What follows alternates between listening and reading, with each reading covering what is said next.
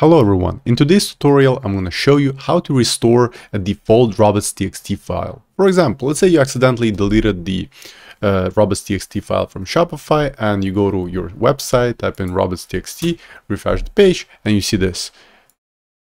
There's no Robots.txt, it's pretty much empty. So what you have to do to restore it, you have to go back to your admin panel, click on themes, then look for your theme which you're currently using. Click on Actions, Edit Code.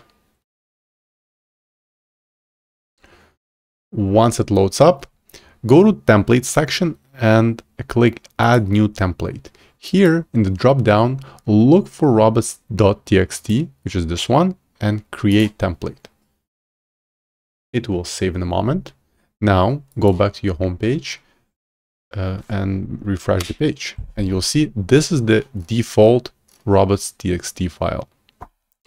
So I hope this video was useful, and if you like other videos with respect to Shopify development, tips and tricks, please ensure to subscribe to my YouTube channel. Thanks so much. Bye-bye.